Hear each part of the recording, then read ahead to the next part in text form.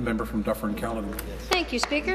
Today, all across Ontario, workplaces are changing because today it is Take Your Kids to Work Day.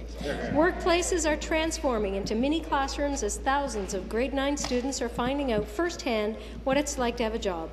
Students are being welcomed into the varied workplaces of their parents or volunteer hosts. This is an exciting day for many students because it provides them with an opportunity to experience firsthand different careers. In Ontario, grade 9 students may, for the first time, consider a career path because they have the opportunity to observe and participate in a workplace. Educational experiences beyond the walls of our classrooms are recognized as valuable learning tools, and Take Our Kids to Work Day is an important extracurricular activity for students who are in the process of deciding and planning their futures.